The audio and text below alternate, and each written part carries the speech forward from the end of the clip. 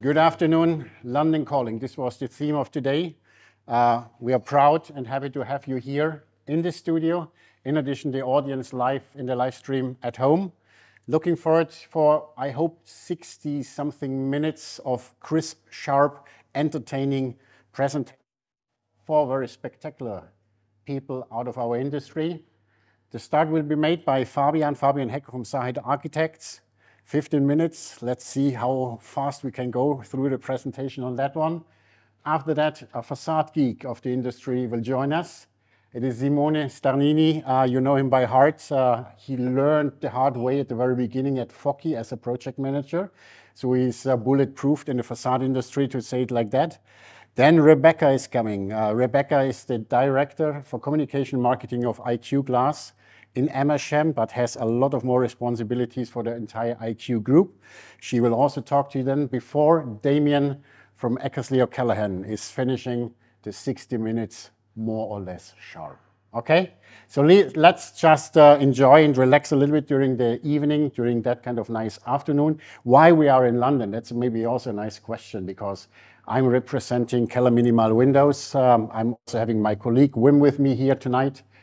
Why are we here? Because we belong to the AluK group, and AluK has a very, very brilliant, nice design studio here in London, and it's the starting point of our activity to bring more or less this kind of nice product, nice ideas, and nice design support together with AluK Glass to the British market, to the London architects, to the London designers, to the London engineering offices.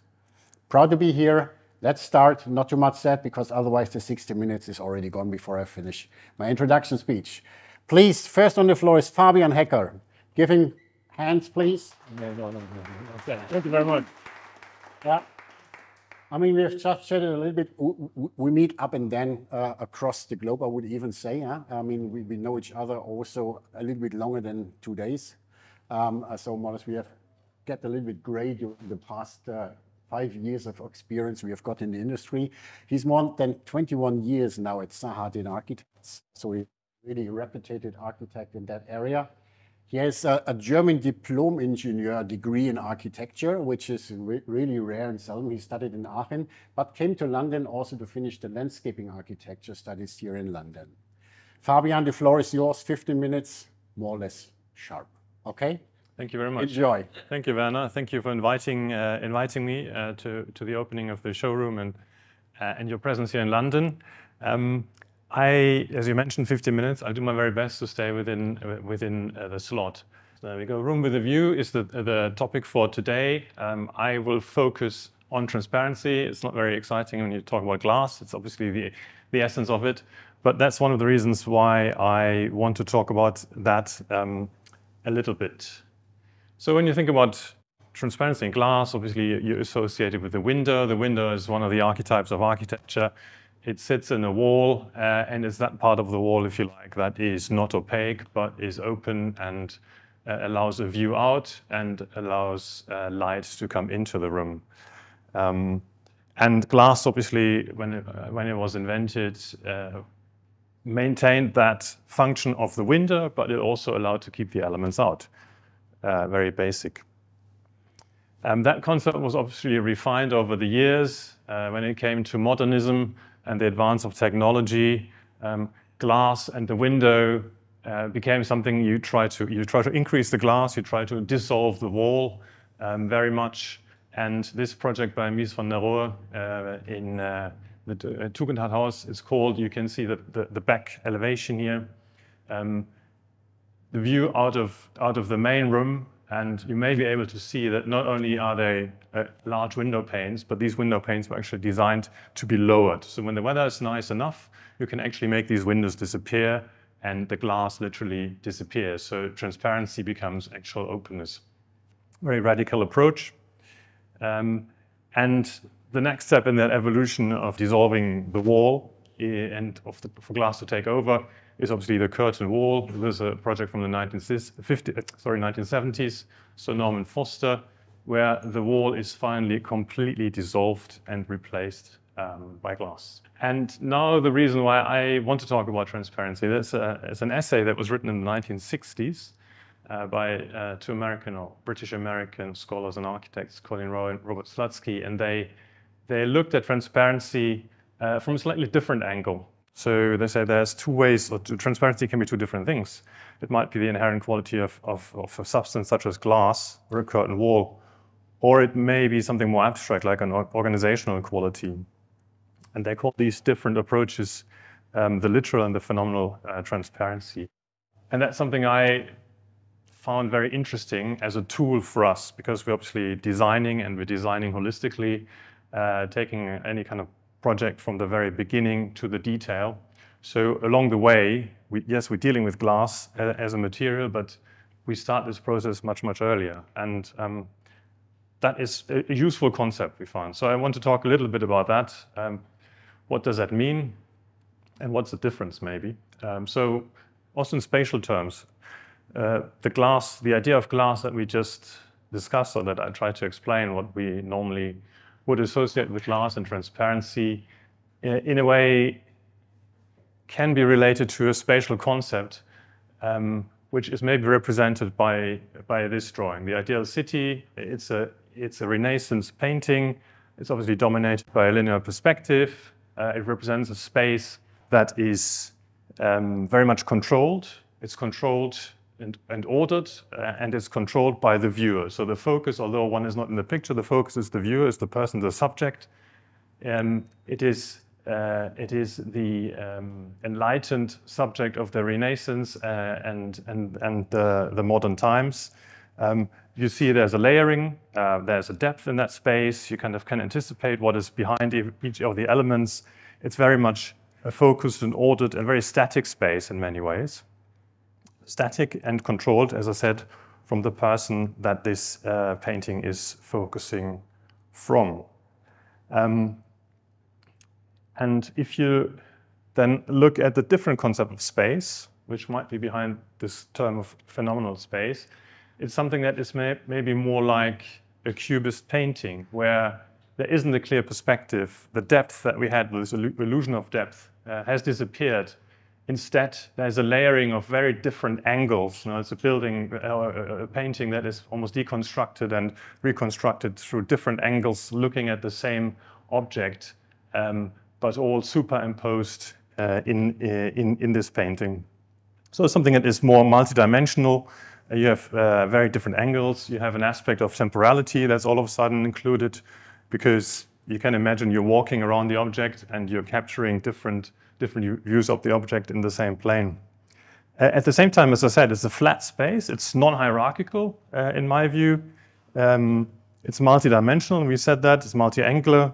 And it is somewhat dynamic, because it incorporates these different perspectives.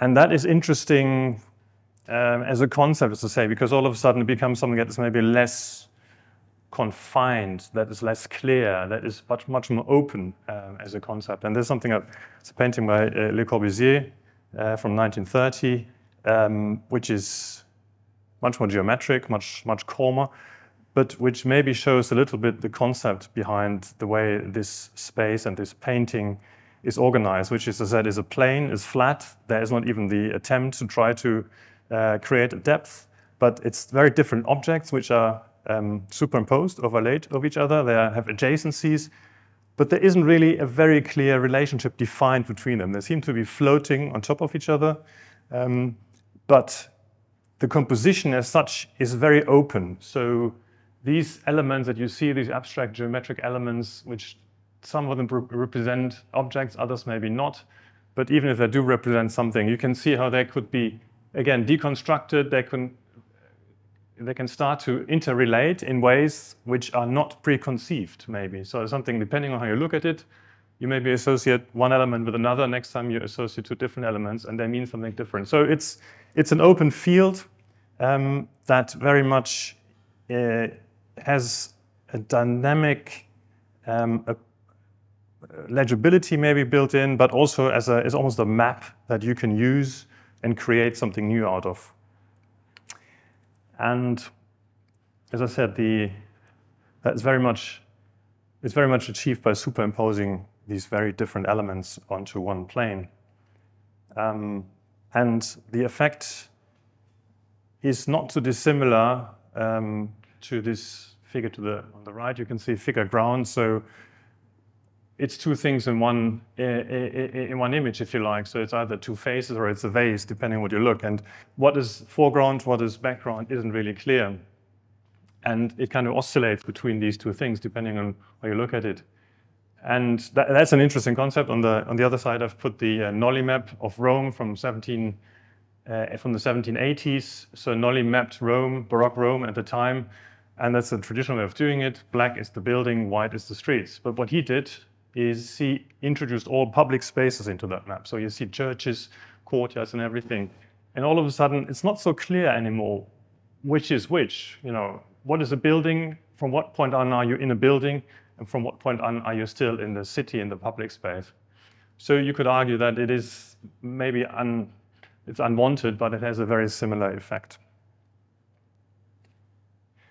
And finally, Zaha did one of the first projects or early projects from the late 1980s in Berlin, the Victoria area in Kudamm. You can see some similarities. Again, it's a field.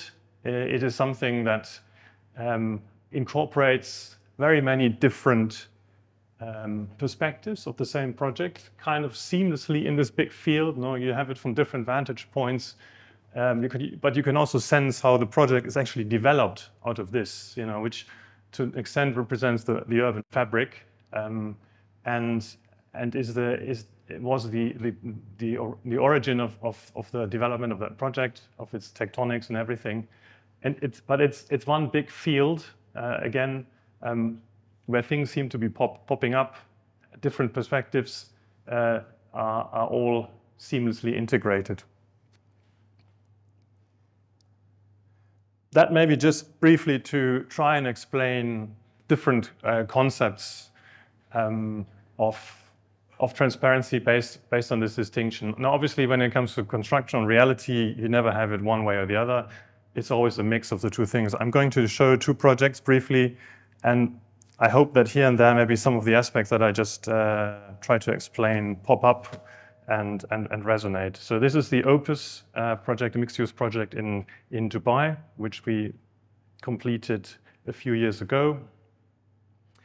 It's in Business Bay in Dubai. If you know Dubai, it's basically a city made out of small cities. Business Bay is one of them, next to the Burj. When we started the project in 2006, there wasn't anything but what you see there. But there was a master plan, a very simple master plan. You can see three building types. We had a yellow type A, and that was, the master plan was basically a podium for parking and two towers on top. This is roughly how it looked 2014 or so. You can see it's a big visual mess despite the simplicity of the master plan. And the Opus, you can see up there, you see it is slightly different from all the other buildings, although they're all trying to be different desperately. So how did we achieve that? It was an interpretation of the master plan and some tweaking of the rules, let's say. So on the right-hand side, you see the base idea, podium to towers. Then we said, well, what if you connect the two towers and we create a cube? And then a very important thing was, what if we take the parking, move it away from the ground and put it underground, liberating the ground floor. And then finally, that allows us to express the ground floor in a very particular way. This was the original concept program. It was mainly an office building with some retail on the ground floors and the parking below ground. During the construction process, that changed. It had to do with the financial crash of 2008. The business model changed, and whilst they were restarting construction, we were asked to redesign the building on the inside without changing anything on the outside. So we introduced a hotel and service departments, some food and beverage, a nightclub. So all that was happening as we were constructing superstructure. As I said before, the envelope did not change. That concept was fixed, and it was from the start, it was the idea of this crystalline sculptural cube. And going back in history a little bit, these are two early designs of Mise en Dehors skyscrapers. They're often quoted as the first full glass skyscrapers, ideas never built. And as such, are they relevant? But what is interesting, I think, is not so much that it is a full glass envelope, but the fact that the focus he put on it is not so much the glass and it's the transparent aspect alone that glass has and the idea of modernism, but the fact that they are very irregular floor plans, which you can see in the next slide, which is very awkward, you would think. But the reason behind it is that he wanted to create buildings which are not only transparent, but they play with the reflection. There's something that is sparkling, something that is dynamic in its appearance, and that's very much influenced by German expressionism at the time, where glass and that image was very very important. So this is something that I think we also have in this building. The cube is defined by the master plan, much we can do about it, but by cutting this irregular hole in the middle, we are creating surfaces which have some similarity and definitely a similar effect to what Mies conceived in the 1920s. And so this hole that is cut in, we then decided to also differentiate it with a different color of glass to make that contrast even stronger. So that is a dark blue. You can see that here in detail, and the effect this has on some of the spaces on the inside, some seemingly random intersections. The other thing that we did is the outer facade, which is very regular. It's a clear glass. We decided to add another layer onto it, literally a frit pattern, which wraps around the entire facade. That was then translated into a series of patterns and elements, facade elements, and rationalized to create this seemingly random appearance with a limited amount of facade elements, panels. And we decided to go for a mirror frit, and that obviously has a very, very interesting effect. You can see that on the left-hand side, two of our colleagues there taking a photo of the sample and creating this really almost surreal effect of mirroring, of transparency, and a bit of both happening at the same time. If you look here, for example, no? So kind of going back to this idea of this fluctuating appearance. Yeah, this is just a detail and how that was applied to the building. I'm just going to take you on a little walk around the building from different perspectives, and you can see how it changes, how the effect is slightly different yet consistent from all sides.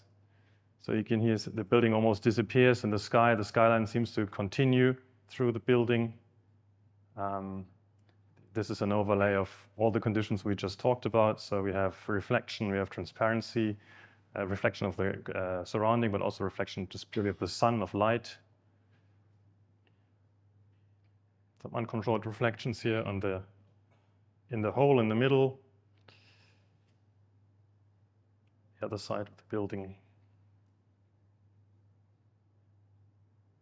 Yeah, and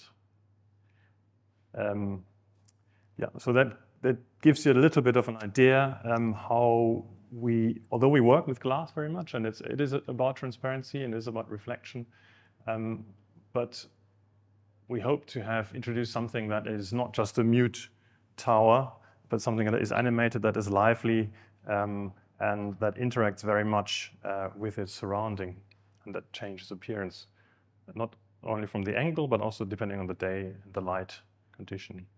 The next project is also in the region, National Built Heritage Center in Diriyah in Saudi Arabia. It's a project we developed together with Damian, Eckersley, Callaghan, responsible for the facade. And this is very different in the sense, I'll come to that later. So Diriyah, just a brief history, set as National Built Heritage Center. It's very much located in the center of Saudi. It's the essence or the core or the origin of the Saudi state of the current state. So The Saud family originated from there. They liberated the country from there. So it is an important place in Saudi. It is just outside Riyadh in the so-called Wadi Hanifa. And it was the capital of the first Saudi state. It's a UNESCO World Heritage Site by now. You can see the UNESCO bit here in the front.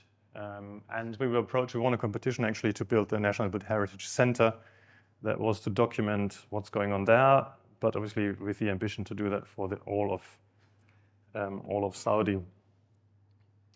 This is the works underway to restore.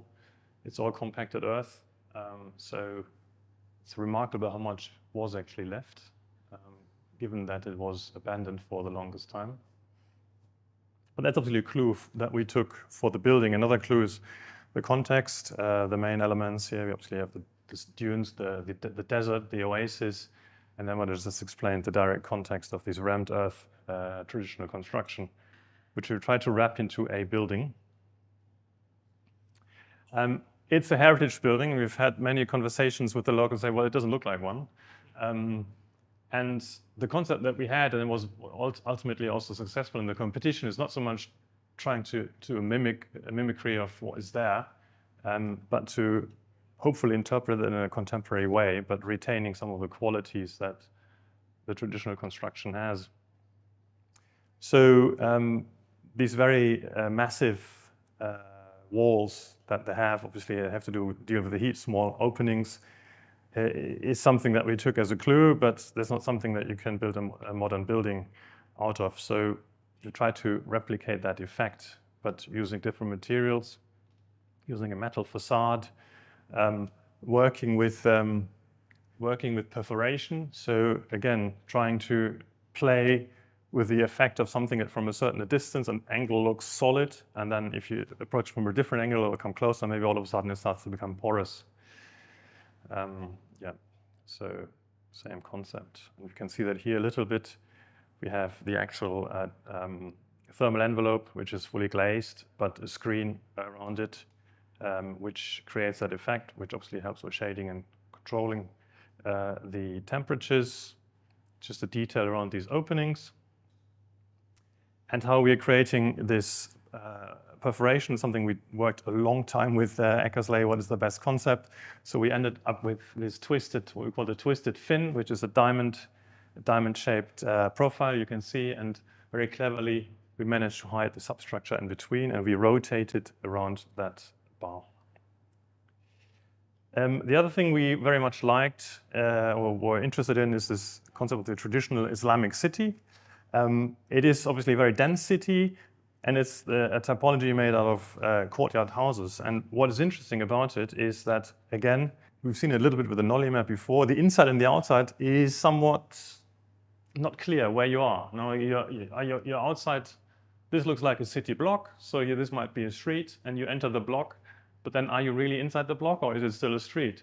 And then you enter a courtyard, and then, yes, you enter a courtyard. Are you in the building, or is it still part of the previous space? So you're constantly in a condition where you don't really know if you're outside or inside of something. And that's something that we also thought is an interesting concept. We try to replicate to an extent. So we have these two volumes inside. I should say that space on the ground floor is an exhibition.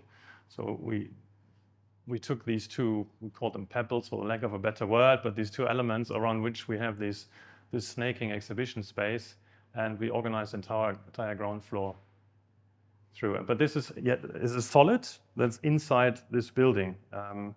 So you can see it here a little bit, how they are organized, and the exhibition flows around it. But the concept very much was that you have that effect. You enter a building, and then you're in this kind of in-between space. You see something else solid, and you maybe find yourself in that condition between two different objects. Just briefly, in terms of materiality, something that we took the clue from the more traditional structures, obviously, and applied it.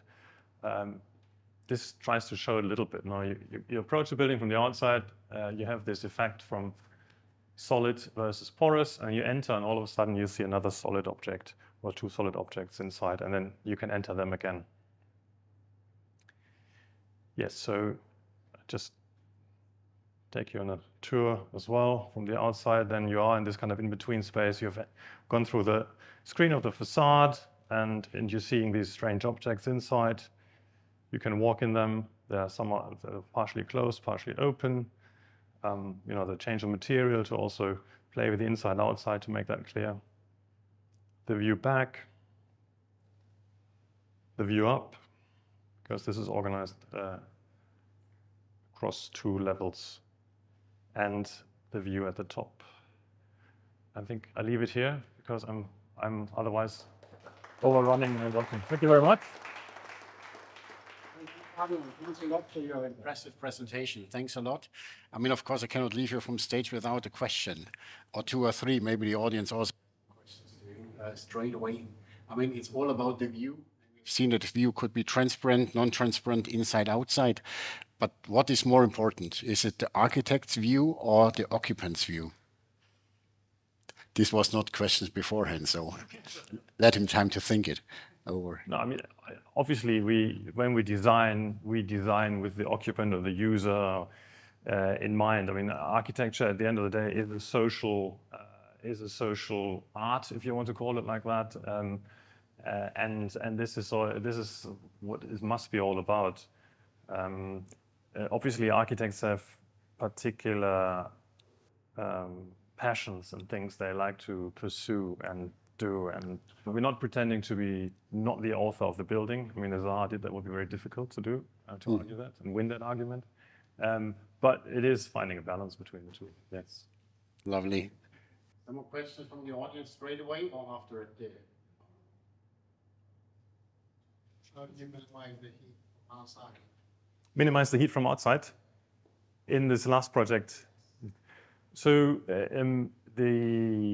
this shading screen that we put around the actual thermal envelope is very much, you know, the angles of these twisted parts of the fins are very much twisted in such a way that they follow the sun path. So we're optimizing the shading function of that envelope. It doesn't move, no, but it follows the sun path and basically is oriented in such a way that it optimizes the shading function. It's a trade-off, you know. You need to let daylight in, but you want to keep the sun out, and yeah. Thank you so much, Fabian. Okay. Much more time later on a little bit to discuss with Fabian on that one. So old stuff sometimes works better than new stuff. You see it in front of you. I'm so happy to have Simone Starnini with me tonight as well as a second speaker. Simone, as I said, he has made the tough way, 7 years at Focky as a project manager, which is a kick-off after university, I would say. That's hard and tough learning from the very first day. Then 14 years you have been at AluK. Colleagues are here, as far as I've seen already. And the last path of your career has been as thorough company. Also as head of facades. Yep. And you're on your next path going for that one. Yep. And keep him under control a little bit, see what he's doing on LinkedIn. He's a real Italian. You will see it in the presentation. I promise you it will be fun. Okay? Okay. Yeah. Have fun. The guys will bring it on screen. Okay. Thank you. Thank you very much. Let's see if I can get... Okay. The topic today was room with a view, glass, transparency, performances, comfort, safety. We've got a lot of dots to join, and I think we've got a tool. We need a tool to join these dots, which is competency. So I'm going to talk about competency today, which is something we hear a lot about. So we heard from interim report talking the focus on competency, and then the final report also had it. The Building Safety Act revolves around it, and a number of frameworks being produced on competency by all parties, including the companies I work for, and more recently some of us have been involved with the JCI, which is the Joint Competency Initiative for the building sector. This has been published now, and so we hear this drum. We keep hearing this drum that is beating. What is that about? And again, as usual, I come to this presentation with more questions than answers, so forgive me for this. I've probably got more questions to you than the other way around. So normally we take inspiration from other industries. We like to compare the construction industry with the automotive industry. And I thought this time I want to do something different. I want to compare with the film industry. So I'm sure this is a bit, I know it's a bit too far, I understand that, but I'm between jobs. So I can do that. Now, when is this going to happen again that I can do this? So there's a movie that's been around for many of you have seen. It's The Godfather, which is based on the novel from Mario Puzo, and it had two of the greatest actors we've had in recent times, and it was published in 1972. Now, for this movie, there were, of course, auditions, and there were two roles. The lead role was Michael, and Michael was the son of the family. The big father, the Godfather, and this role was already given to Al Pacino, a very well-known actor at that time. But there was auditions for the role. It was Michael's brother, was the younger brother, irascible, hot-tempered, a bit volatile, and so eventually he will never make it to be the boss because of his behavior. And behavior is not in red for a coincidence. So for this role, the script was very strong, had some very strong words. And basically, Sonny is trying to tell Michael, who wants to leave the family, and wants to tell him, well, you are part of a family. You don't know what being part of a family means. So there are some very strong words. But we're all adults in the room, apart from my daughter, so please don't read the bottom two lines. So this audition, the role eventually went to James Caan, but there was an actor called Robert De Niro who went to the audition. And for this role, for the audition, 4,000 people turned up, and Robert De Niro had a great-grandfather who was Italian, but which he never met, and he didn't speak a single word of Italian language. So probably in our world, we would call this project a high-risk project. He went anyway. So now if we can look at the audition, we're probably going to see it a couple of times. Me and 4,000 other people, or whatever, we all came in. You're going to take both of them out on me. You're going to take them, and you know what they're going to do to you? And you know what you do when you knock somebody off? You take a gun, you shoot him right up against his fucking head. That's what you do. You get his brains all over your nice new Ivy League suit, Michael. That's what happens. How do you like that? It was spectacular, but it was Sonny really like killer, you know, like nothing you could ever sell. I know you can do it. All right, you prove it to me. You can do it. Go ahead, prove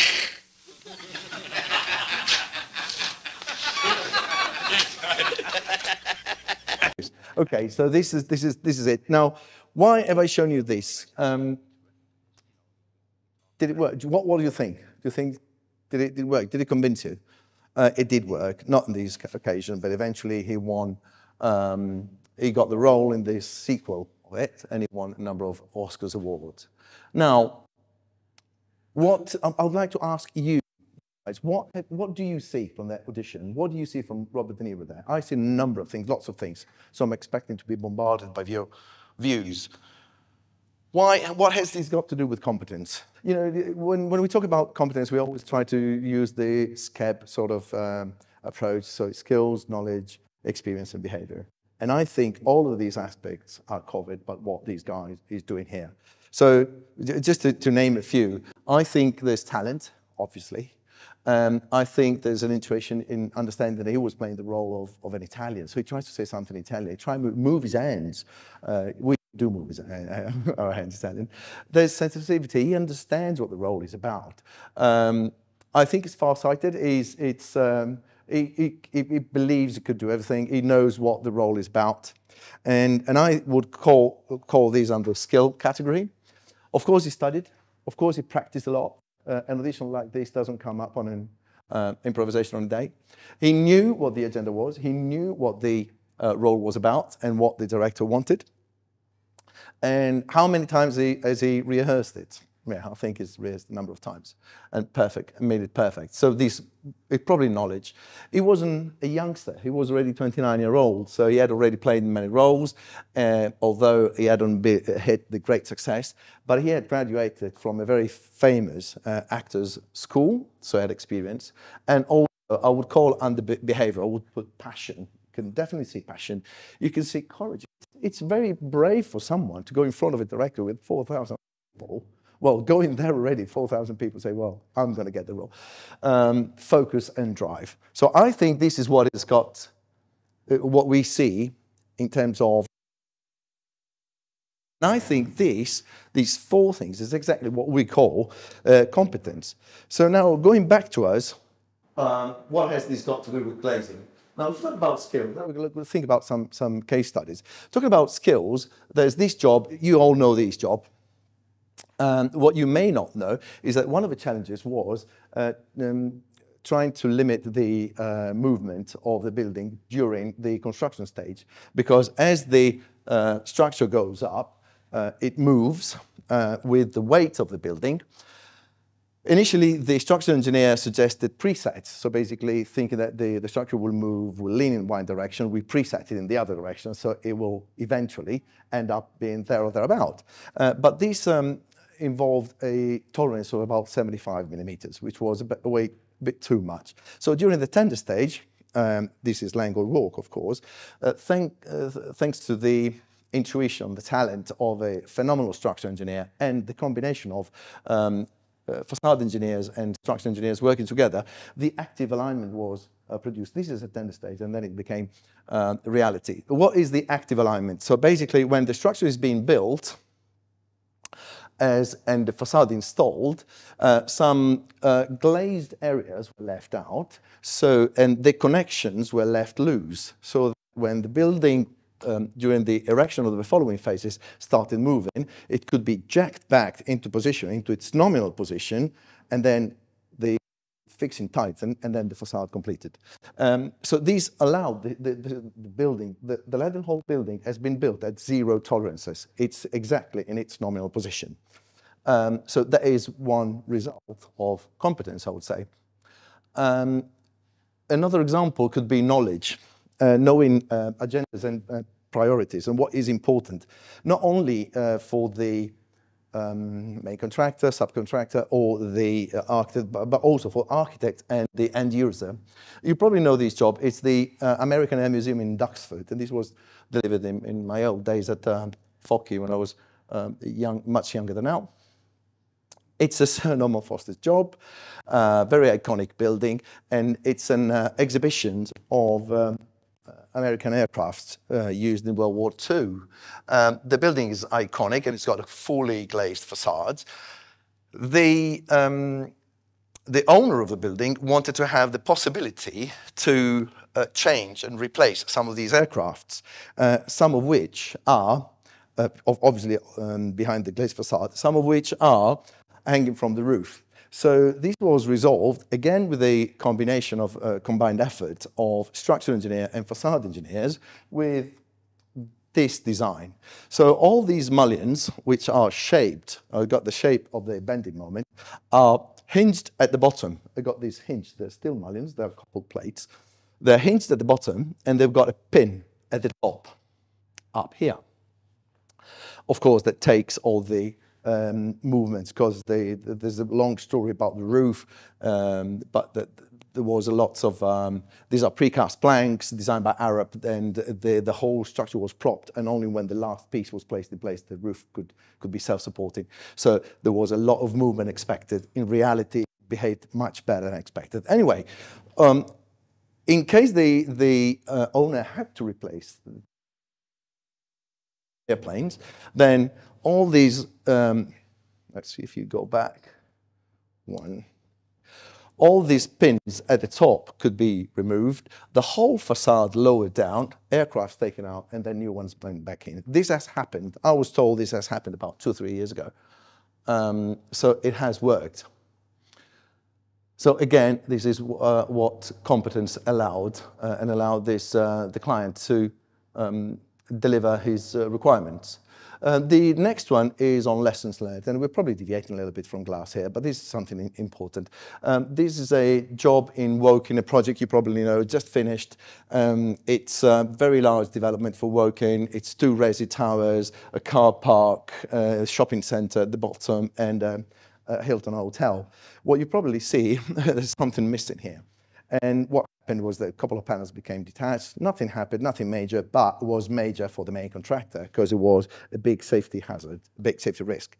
And since then, what was introduced was, this is what you would normally see in an induction room for installers. Glass, curtain walling, range frame, any type of curtain walling. What you don't see is what's in the back there, which is an exam area. So there's a visual mock-up, performance mock-up. Installers are given the theory and then they're shown practically how to install the panel, and then they will have to pass the exam by installing it themselves downstairs rather than on the building. And then one last thing, and then I hope I'm catching up with time, is on courage. And this is a question really for you. In all our projects, we've got structural engineers. At concept design, we've got a structural engineer for the project who's also involved with the early design, tender stage, the detailed design, and eventually he's involved on site. So for all this time, we've got the project structural engineer. So I'm wondering, why do we, and when I say we, it's a royal we, it's the industry, ask facade engineers or facade subcontractors to run wind load calculations when they come probably at this stage here, late in the process and knowing very little about the project? Is it the best use of resources and knowledge, and are we getting the best result? Having said this, I've got more questions than answers, so I'm opening to you probably to give answers rather than ask me questions. Thanks, Simone. Thank you so much. So I did not promise too much. It's really Italian. When it comes to the way of presenting and doing things, passion, emotion, everything is in. Just a question. Why are so many facade people Italians? Number of reasons. First of all, because Italians are good people, good engineers. No, I'm just kidding. There's a couple of big companies and a few smaller good ones, subcontractor based in Italy. Also, in the universities in Italy, there's a degree in architectural engineering, which is not particularly good for anything. It gives you a bit of everything. Building physics, mechanical engineering, structural engineering, and architecture. So when a young engineer comes out of university, he goes into facade, there's beautiful architecture, and there's topics that he knows about. So it's easy to find good engineers, good facade engineers. And there's some very good universities like Polytechnic in Milan or in Turin that prepare good people. Yeah, exactly. That's it. Questions from the audience? Yeah. Last but not least, what is your view about transparency? On transparency, I think we have to learn combine transparency with glass recycling. Okay. That is a target, I believe. Okay, this is more or less the next challenge, to decarbonize the industry. Okay. That's where we are. Looking forward to. Thanks a lot, Simone. Thank you very much. Thank you. Thanks for having you here. Thank you. Okay. And now it's the turn of a lady. I mean, you need the architect to have the view, the vision, the activity, thinking about transparency for inside, outside, from architecture point of view, but also for the occupant's point of view. You need a facade engineer being able to get more or less nothing right, but everything under control. As just learned by Simone, you need a structural engineer, but at the end, you need someone who is doing it. You need someone who is capable to install the dream of the architect, the structural engineering, the facade planner's specification. Yeah. I'm so happy to have Rebecca Clayton here from AluK Glass Amersham, being our exclusive partner in UK markets and some other areas of the world as well, giving us more or less the real good pitch about why it's good to be in this industry, why more or less this room with a view is something really challenging, but also rewarding when it comes to the daily work. Rebecca is, I learned it, 11 years now in AluK. This is a record. Not a record. Not a record? No. Nearly. Nearly? Yeah. You started in marketing as a manager, then you became director already. And Yeah. now you take, in addition, all the communication marketing things under control. So lovely to have you with us, and looking forward for your room with a view. Thank you very much. How to make it happen. Yes. So, so obviously the concept was room with a view. And so as a glazing company, that's a big part of what we do. And so what I'm going to talk about is if you've got a room with a view and you want to use transparency to maximize that, what are the things that you have to look at and think about? So this is a room with a view. This is a house in London. And one of the things, one of the first challenges is to minimize the vertical sight lines that you see. So the things that you see vertically in that elevation. If you've got fixed glazing, you can use structural glazing. That's one of the ways that you can maximize that view. With this type of glass connection, you've got a black structural silicon joint that connects the glass panels together. If you want to use opening elements, then you can still maintain a really, really similar sight line, about between 21 and 26 millimeters of framing between the moving glass panels, and that's something that we do with Keller. The glass units can be double or triple glazed, but the key for this type of system, if you're going to use a really slim frame sliding door system, what you want is to make sure it's structurally bonded. And the reason for that is that it minimises the frame that you see in that view by removing the need for a glazing bead. A very traditional window and door system would have an L-shaped frame. You put the glass in, you clip a glazing bead over it, but then that's also visible. So by removing the need for a glazing bead, structurally bonding it into the frame, you bring all of that sight line down. The next area of framing that you want to try and reduce is what's going on at the head and the base. So this was a project called Gravetime Manor. Again, beautiful view over the gardens from the listed manor house.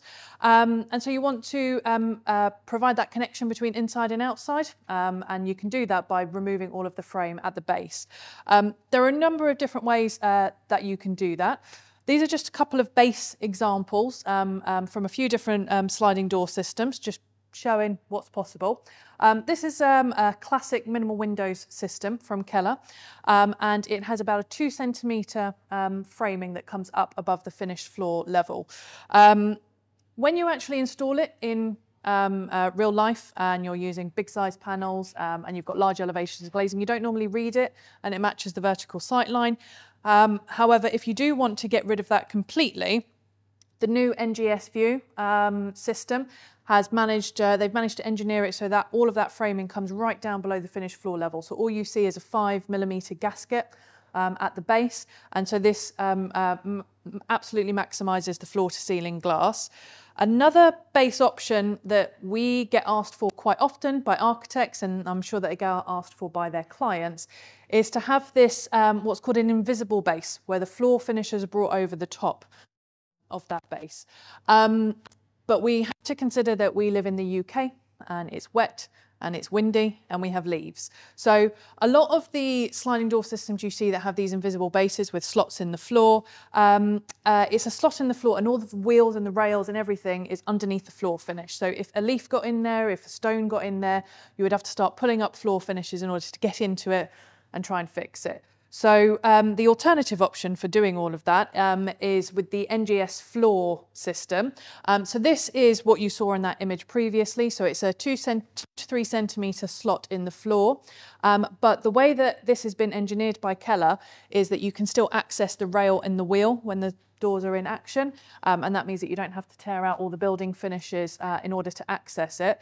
The downside sometimes of these invisible base systems is that you do get a little bit more framing above the finished floor level. One of the things that you can do, which for the guys in the room here, there is a sample of it, I'm told, on the side that you can have a look at the end, is that you can step the double or triple glazed unit, step the glass over the base frame, and so that you get a sheer glass elevation inside and outside to minimise that frame, and it reduces the sight line down to 16 millimetres. This only really works if you've got a dark coloured frame because the step that you get at the bottom is black. So if you've got a silver or a light coloured frame, it won't really work. But if you're looking to try and minimise that base frame and use the invisible base track and then end up with this kind of result, then you can use that stepped profile as well. The other frontier of framing that you can try and reduce is the locking profile. So typically, this is a really typical locking system for a really slim frame sliding door. You can see the picture on the side. That's a project that we did with De Draft called the AC Residence.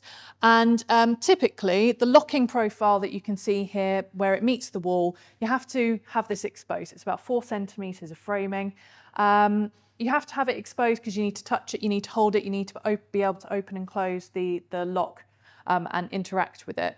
Whereas there is an option now that you can completely remove that and get rid of it. This is the new locking detail, the hidden handle detail from the NGS system. And what you're able to do now is completely sink that whole T-section locking profile into the wall finish. And you're bringing all of the wall finishes over the top. Let's see if I can get this... if this video works. There we go. So how it actually works is it's got an integrated very small motor in it. So you press the motor and it pops the door out of the wall, and then you can grab it and open and close it manually. And then when you want to close it, you pull it manually to a certain point, and then the motor pulls it into the wall finish, and then it creates a completely frameless finish at that locking profile. So then if you've got a really slim vertical sight line and you've got the NGS view, let's say, so you're taking away all the head frame head and frame framing, and then you're using the hidden handle as well, then within the elevation, you can get the glass to 99.3% of that elevation and minimize all of the framing that you've got on there as well. The other thing that you want to do if you want to try and maximise your view, if you've got a room with a view, is maximising the size of the glass units that you can use. It will depend on lots of logistics on the project as to what the maximum size of glass you can use is. We do lots of projects in very, very hard to reach places, and you have to look at what are the weights of that can go over the bridges on the lead up to the building. But if there are no logistical concerns whatsoever, 6 metres by 3 metres is a very typical glass size that you can get in most places.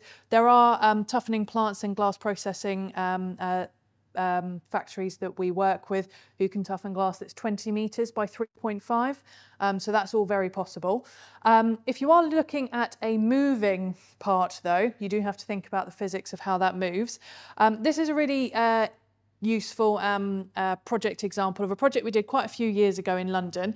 So this is a just under 6 metre tall sliding door to this rear elevation in London.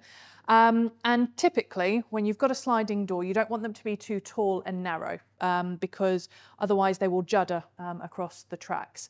A rule of thumb is you don't want the width of the sliding door to be less than 1/3 of the height. And that's normally what convention says. However, on this project, it was really important to the architects and the design that the doors were very tall and very narrow. So what we did on this project is we've got the normal rail, the wheels and the rail at the base of the sliding door. And what we've done is then mirrored that on the top of the sliding door and essentially clamped the sliding door between two rail and wheel systems. And that allows the panel that is on the left of the installation to slide manually back and forth whilst being about 6 metres tall and very narrow as well. When you are looking to maximise the size of glazing, and especially as we start to move towards a little bit more of triple glazing on projects, these glass units are going to get heavier. And when you're looking at a sliding door system, the rails and the wheels are designed to take weights of 1,500 kilograms, so the system can deal with that. However, the person that's pushing it and having to open and close the sliding doors might not be able to open 1,500 kilograms of glass at a time. So when automation is required, will depend on the user. It is a little bit subjective, but at IQ, we would start talking about automation if the glass unit started weighing over 500 kilograms. That's when we would start to talk about you might want to consider automating some of these doors. If you are looking at automation, there's, again, a few different options. You've got a classic linear drive, and that tends to be a box that's fixed to the inside face of the frame. And that's where all the motor is. And the motor runs the entire length down the sliding door elevation. The downside on sometimes on these projects is that if you've got curtains or blinds, this is where they tend to go, so they can cause a clash there. It can also interrupt the building finishes because you don't want to bring the build finishes all the way over the motor casing in case you need to access it over time. So there's an update on this now is the option of what's called the top slider. And so there you're integrating the motor into the head frame of the sliding door instead of bolting it to the inside of the frame. So it means you can bring your building finishes all the way up to the inside of the frame, so you can maintain that floor to ceiling glass elevation. It adds about 3 centimetres on the top of the frame, but that's much easier to build into a structural opening than having that box on the inside as well. The other thing that the top slider allows you to do is something that's called telescopic automation. So typical linear automation, you're pushing and pulling the lead panel of the sliding glass door, and so the glass units move one at a time, something like this, and then they open like that. Whereas telescopic automation, the motor is pre-designed in the factory. It knows the weights, it knows the lengths of the drive, and each sliding glass unit moves simultaneously, reaches its open and closed position at the same time. So it's a much smoother and more natural sliding action. You also don't get that banging that you can sometimes get if you've got a linear drive. It's pushing and pulling the lead panel. And when the sliding door is closing, it grabs the end panel and that can cause a bit of a bang. Whereas with the telescopic automation, you remove all of that as well. If you are looking at these types of elevations and you've got a room, again, with a view, you've minimised all of the framework, you've maximised the size of glass that you want. Now you want to make sure that that glass elevation is going to perform to how you need it to. So step one of performance, the first question we tend to ask about is thermal performance. That can dictate quite a lot of the rest of the glazing design. So what thermal performance is needed from the glazing? One of the things that I think not many people or not everybody is aware of is that there is this sometimes a misconception that, oh, I want to minimise, I want to improve the thermal performance of this window, so I'm going to make it smaller. Whereas what you can see on this chart here, so this shows the UW value of the NGS4, which is the blue line, and the NGS6, and it's using a UG unit of 0.5. And you can see that as the glass sizes increase, the thermal performance actually improves. So the overall UW value of the installation actually gets better. And that's because the thermal performance of the glass of the installation is the best performing part. So the larger the glass sizes that you use in that elevation, then the better the overall thermal performance of the installation is. The other frontier of thermal performance is also the wind loading as well. You've not got a lot of framing in this elevation at all. You've got very high specification glazing that gives you the strength in these types of elevations. And then that vertical profile between the sliding glass units is acting as a wind post between them. Now, if you've got an area that's got a very, very high wind load, so we've, like this villa that we did down here in Barbados, we've worked in the Bahamas, they've got very, very high hurricane levels of wind and water resistance that we have to achieve. One way that some systems do it is you make this vertical profile deeper, so it moves away from the glazing. That gives a bit of a deeper profile, and it gives a little bit more stability to it. The downside of that is that when you look at the glazing at an angle, you're going to read quite a deep profile. So what we try to do is minimise that depth as much as possible. And this detail here is showing a steel plate in the middle of the hollow aluminium section. And this is a way that we can try and reinforce the interlocker to achieve really high wind loads. So this is a project that we did in Morganporth down in Cornwall. It was quite a complex build in terms of the wind loading because it had all of these different volumes within the structure. Some areas of the glazing on this project had wind loads of 3.4 kilonewtons per metre squared.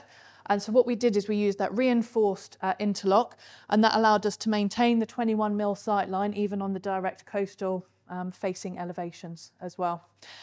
So you've minimised the frame, you've maximised the glass, you're making sure that it's going to perform, and now you want to make sure that the glass fits into the building that you're designing rather than trying to fit the building around the design.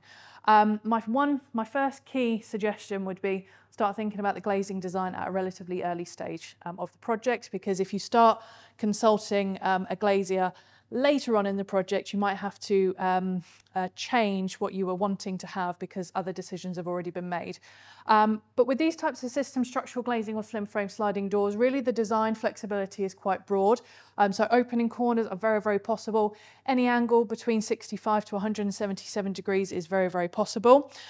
This is a project example showcasing you can apply different finishes to the glazing. So this project here was a wedding venue, and they applied a finish on here to create the appearance of a glazing bar design on the sliding doors. Pocket doors are also really possible to do. The one thing that I would suggest if you're ever going to use a pocket door is make sure that you finish the inside of the pocket, because when all of the sliding doors are slid into it, you're looking through glass that's transparent, and the last thing you want to see is exposed stud walls and that type of thing. Installing the glass at an angle might seem a bit weird, but this was a project in London where a key part of the design was that the glass box at the back leant out from the building very slightly. Had to do a little bit of work with the rails at the base, but now it is possible to do that. You can also see from the bottom image that you can also have the sliding doors don't have to be square. You can see there's a bit of a raked edge on a couple of these to fit into the shape of the structure. And again, that's all very possible to do. And the very last example is, why don't you turn the sliding doors completely on their head and slide them up and down instead of side to side. So the top video is a video of our showroom in Amersham. What we've done is taken the Keller sliding door and made it slide vertically up and down and created a 6.5 metre tall glass elevation. The bottom image here for the project we did in Guernsey, this is a 2-pane version of that. The bottom panel of glass is fixed, designed for a line load to create a Juliet balcony. The windows are about 4 metres wide, and the top panel of glass sinks down, and then you create a full 4 metre wide Juliet balcony for the master bedrooms. So yes, that's if you've got a room with a view, maximise it with decent glazing, basically.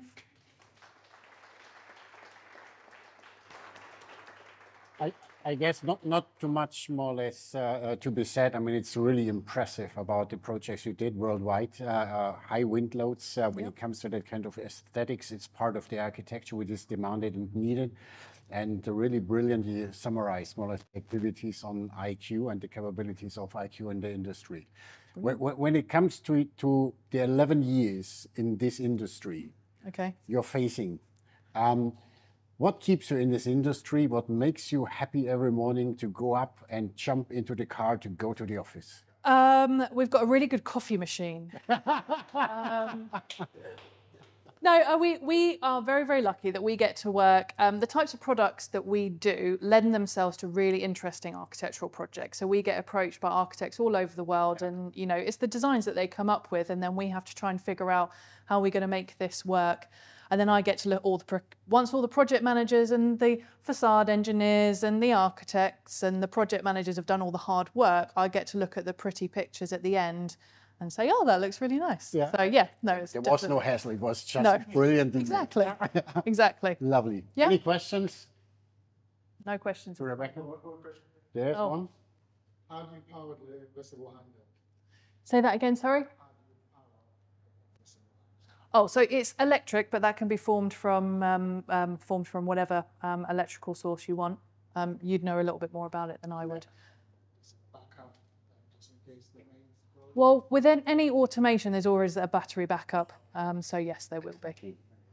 Yeah. And you have a famous small button where you completely unlock the drive in the case of. In case you need to. Yeah. Hi. Great background ventilation. What you can do with the minimal window system is you can use a system that's called slot aeration, and I'll have to try and explain it using my hands because I don't have any details. So how the locking system works is when the T-section is slid into the wall, you turn a thrust lever handle or turn a key and it sends steel chute bolts into a hole that's made in the ceiling and the floor as part of the frame. What you could do with slot aeration is you have 3 of them all in a row. So you can pull the sliding door very slightly out of the wall and lock it in a ventilated position. And so it's got a 20mm and a 40mm ventilation gap. So if you need to integrate ventilation into the slim frame slider, that's the way to do it. But a lot of the projects that we work on, because the design of these systems is that you hide most of the frame away, there's no way that you can ventilate through the frame itself. So you either use slot aeration or it's some form of ventilation system within the building, typically. Okay? Lovely. Rebecca, well made. Thank you so much. Thank you so much. Yeah. Last but not least, I said we had the architect, we had the facade engineer, we had the person who is doing the job at the end with all the dreams and ideas of the specification of the design of whatsoever. And you also mentioned some very nice projects with a high wind exposure. This is the reason why also Damian is with us. Damian from Eckersley or Callaghan, I mean, all of you know him. He's more or less the head of facades at Eckersley or Callaghan. And we came across also many times over the past years. And just recently, because sometimes you think when you think minimalistic, it is just a small apartment store and that's it. I mean, we have had just in the last couple of weeks several projects to be discussed, also very tall buildings, curved sliders, having more or less more than 6 meters of height, as you did already, Rebecca, together with the IQ team. So it's pretty important to have a good structural engineer in your backhand, just to make not stupid decisions when you go into our projects. So help us on that one, Damian. Eckersley or Callaghan, I mean, you know it by heart here in London. Very famous, at least for me, very famous, the Apple Store, Avenue number 5 in New York. Yeah. Steve Jobs Theater. I mean, iconic buildings, pure glass, no nothing but glass and transparency. So these are rooms with a view. Yeah. Damian, looking forward to your definition. And I'm going to be questioning some of that. Yeah. I will just some of those projects. Yeah. You'll think that Fabian and I coordinated our presentations because there's a lot of overlap, but we didn't. So room with view. This is our view from our office, or the skyline's. It's a few years old. There's been a few buildings added to that. And unfortunately, they've built some terrible blocks of flats in front of this to spoil the view, but at least that's what it was. And keep that in mind. This is a building that we completed a few months ago in Hong Kong. And it's a Hong Kong client, but it could be anywhere in the world. That this is really what our clients in commercial office buildings are looking for a lot of the time. Floor-to-ceiling glass, full transparency. This is 3 meter wide unitized system. A little bit tighter at the corner, some curved panels. But you can just about make out, and this is why, because they've got this is an amazing view at this height that they want to take advantage of. And then you can see particularly this view in the corner looking back towards central Hong Kong. It's really spectacular. The kind of architecture that this goes with, and the kind of consequence of this amount of transparency in the facade is that the glass, it's an all glass building, and you can see around it, it's a variation and it's an improvement on what was done before, but it's a family, it's a kind of architecture that we see has been evolving, particularly in the last few years. So this is almost seen often as sort of 20th century architecture and all glass buildings, and it's a symbol of where we need to move on from this to more energy efficient buildings, and by contrast, this is something that we've just completed. It's about 200-300 meters up the road from here on City Road, and this is a type of architecture that we're seeing a lot more of in London these days, which is a lot less glass. It's 50%, I think, glass in this example. It's really beautifully detailed, variety of materials. It's very rich, I think, aesthetically, this facade. But the glazing percentage is less. Internally, it's a very different feeling. It's, I think, more inward-focused space, so you don't have that connection to the outside. Another building, this isn't one that we've been involved in, but it's an example I'm aware of a high-rise in Sweden, where the regulations, the energy codes there, which are really focused on U value and sort of winter heat loss, have minimized the amounts of glass that you're allowed to have in facades to about 35%. So, you know, you're kind of losing that connection, I think, to the outside. And although you do get a view, you know, in this picture, I think again it becomes a much more sort of inward-looking place, and you're losing that connection. So, you know, if we take that office that we had in Hong Kong, the beautiful view, and you know, we tighten if that's 50%, if that's our Featherstone building, or if that's the Swedish project. Okay, you're still getting a view, but I think that it's very much compromised. And again, it didn't coordinate this with Fabian, but you know, we kind of know the intellectually, you know, and the historic context of where this has come from, and as Fabian eloquently described it, it's sort of dematerializing facades and creating that pure connection to the outside. But you know, from very early on, I mean, this is from the 60s, we've kind of known that those buildings didn't really perform, like the all glass building, the full transparency was never really possible because they weren't comfortable. It's not even just we're talking about energy performance and decarbonization now. They often weren't comfortable. So you had to introduce dark glass for reflective glass, tinted glass in order to make them work. And so we're always faced with this. Well, how do we balance views out, that connection to the outside, the good daylight inside, which we want. We don't want the overheating. We don't want the glare.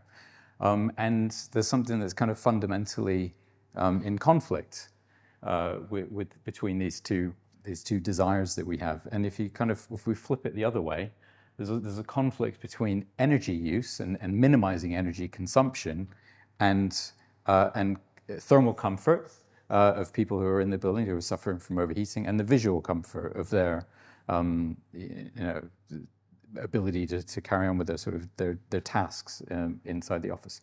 So and you know, we're developing, and you know, our peers are developing you know, sophisticated tools to understand this, to measure it, and you know, we've now got, you know, scripts that we've built that we can measure and assess overheating, glare risk, daylight inside a building for a variety of you know, facade solutions. And you know, and we know there's another building we completed recently nearby. You can have an all glass facade with a layer of shading on it, which can actually perform very well, and it can be comfortable to users, and can be very beautiful. But you know, there is a compromise. The view is somewhat compromised here, and you know, there still is going to be some glare at times. So you know, there's a kind of fundamental question I think we're asking with a view and with building performance, and what we're trying to do to improve building performance. Do we have to compromise? Do we have to compromise on the amount of glass? Well, I guess what I'm going to say is no. I think is what we need to get to. And there's solutions out there that mean that we have to compromise less where they're appropriate. Double skin, closed cavity facades, dynamic glass. There's, you know, a number of products that are available. Those are, you know, becoming more affordable, becoming more reliable. Movable external shades, there's some examples of that. Internal reflective blinds, I think, is something that is really underutilized certainly in the UK. And the CCF and the reflective blinds, I think, are uncomplicated relatively, and very effective solutions that mean that we have to, you know, compromise a lot less. And you know, this is an Arab project actually in Wilkinson that we weren't involved in, but had the privilege to see last week. And this is 100% glazed facade externally, but with a dynamic facade with integrated blinds that can bring you a G value of below 10% when they're down, but still get 100% glazing when they're up. And when they're down, again, something, you know, there's technologies and blinds that will actually improve your daylight performance within that building because they're reflective. They can redirect the light onto the ceiling. Now, why do we think that now is the time for dynamic facades? Well, I think we've all seen over the last few years, there's a variable use of buildings. Our offices aren't full all the time. Our homes, our offices, this assumptions that we had about the use of building is very different, and we need buildings to be able to adapt to the varying use. There's a gaping gap in performance for how our buildings are predicted to perform and how they're actually performing. I think there's a kind of connection with between these things about the use, but also I think we just this whole idea of a static facade that is going to perform ideally at every throughout the year just doesn't. It's a false idea that we've kind of stuck to, and we need to move on from that if we're going to really address the climate crisis. Adaptation to future climate. We're building and designing facades now that are going to last for 50 years, but the climate in 50 years is going to be very different to the climate we have. And also we need to have resilience to extreme temperatures. Even now we've got heat waves in Europe that have never been experienced. And how do we have our facades be able to cope with that? And I think that these dynamic solutions are really going to be part of that. Now, part of that, something that I think that we don't talk about enough in these complex facades, is just a simple idea: is natural ventilation. There's lots of ways to naturally ventilate buildings. It's not a new technology, but it's something that I think is underutilized in the design of buildings. It's taken for granted that you might have an opening window, but have you actually designed the systems, the internal systems, to be optimized for that factor that there's natural ventilation and to make use of it? This is a building which is in the ground.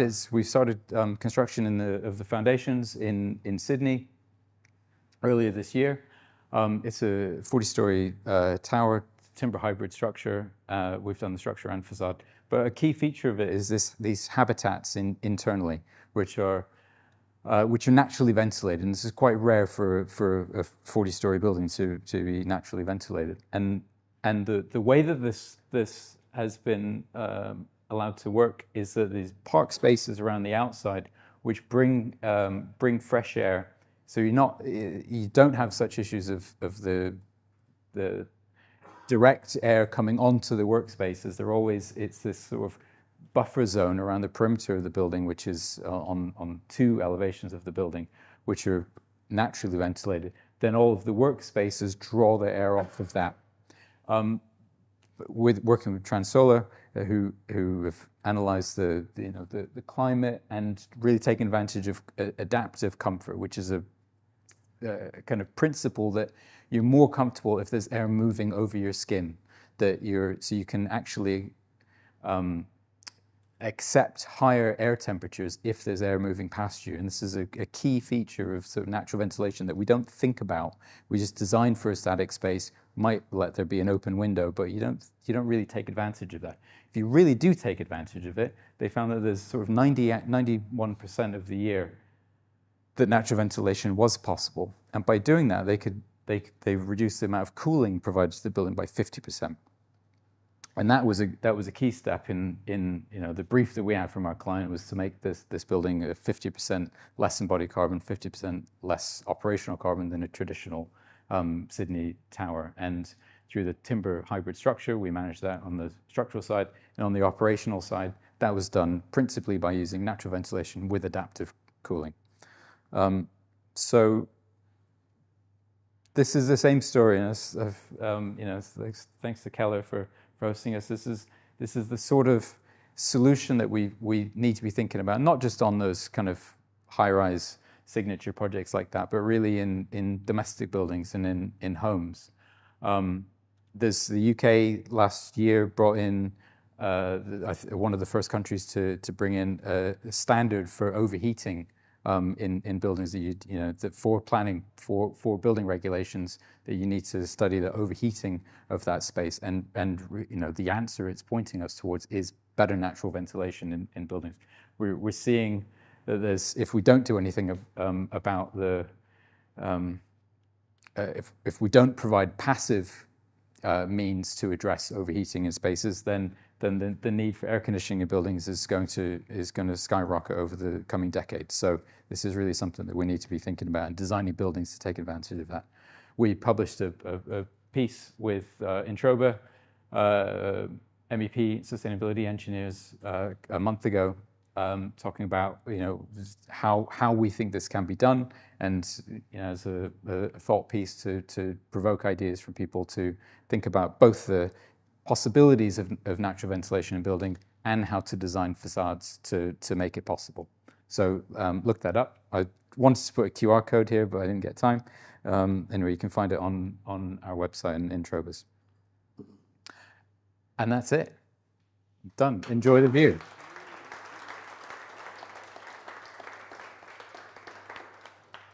Shocked you with my good timepiecing. Yeah. Super cool, super cool. It was a lot of building physics part of it. How much is this building physics more important than the structural part of Eckersley or Keller? That's a controversial question. I think, or yeah.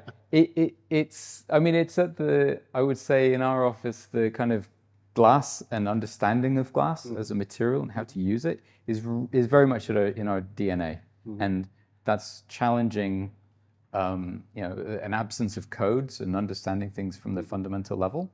I think we will always have that love of glass as a material, and and as I say, the views and the connection to nature and the connection to indoors and outdoors, I think is really important. But yeah, it occupies a lot of our mind. How do we do that? How do we still not just justify the projects that we've done, but really what's the future of glass in our industry? And it has a really important role, but it has to be it has to be used responsibly and in the right way, and questions about recycling and circularity are all part of this, and that occupies a lot of our sort of minds. So the answer is not to reduce the glass to 20% of the building envelope, or no, it can't be. It can't be, because then no one's going to like those buildings. Yeah. So we'll be demolishing them. Exactly. So it's more out of the occupancy view, important to think about the glass part. In it.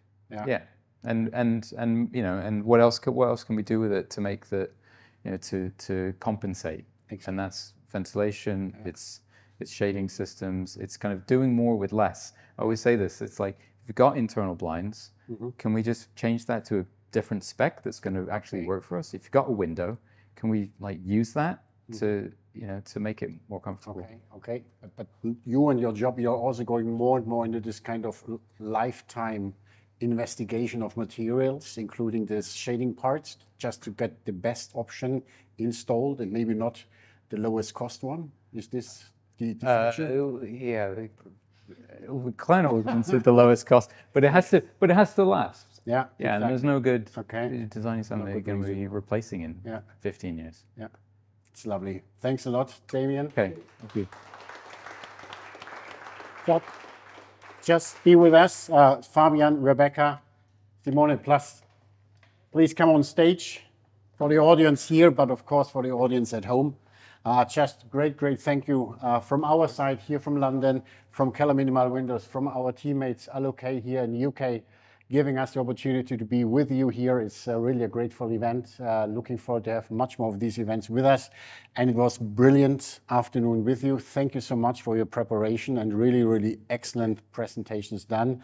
Fabian Hecker, Zaha Hadid Architects gave us the inspiration about the view from an architect's perspective. Rebecca Clayton from IQ Glass gave us the opportunity to understand somehow it must be built and how it can be built. She knows it. She gives a lot of CPDs in the UK to really teach and bring this competence of IQ Glass into the market. Damian, we know by heart, having a lot of efforts done on the structure, but also on the building physics part, and now also even more on the complete life cycle assessment from Eckersley or Callaghan. And Simone Starnini, a pack of competencies in this industry on facade engineering. Thanks a lot, all of you. Thanks for being with us tonight. Thank you so much. So, The chapter zone, I mean, you can just stay and watch us drinking a little bit of sparkling water, of course. The bar is open. We'll have just to grab a little bit to drink now, talking to each other. And of course, we have a little bit food prepared at a later stage. Thank you so much for being with us. Brilliant to meet you again. Looking forward to see you soon again here in this location. We'll come much more often, I promise. Thank you so much. Thank you. Enjoy the evening. Yeah.